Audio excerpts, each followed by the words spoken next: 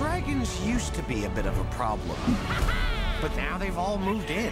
Did I tell you that you look amazing today? Because you do. Ugh. And with Vikings on the backs of dragons, the world just got a whole lot bigger. Oh, this is amazing!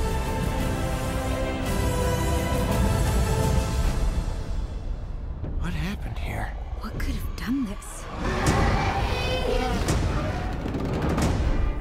Hello, I'm Ted Baer, publisher of Movieguide.org. And I'm Evie Bear. How to Train Your Dragon 2 is coming out. Is it as good as the first one? It's better than the first one in many different ways. It's about Hiccup learning to be a chief. Now, being a chief doesn't mean you order people around. It's learning to give and share. His father imparts to him those characteristics that are really biblical. It was written by a friend of ours who's come to the Movie Guide Awards. It does have some caution for younger children. There's some violence, animated violence, of course, dragons. But it's a good, fun movie and a very pro-father movie, How to Train Your Dragon 2. To check out the full review, go to movieguide.org. That's movieguide.org.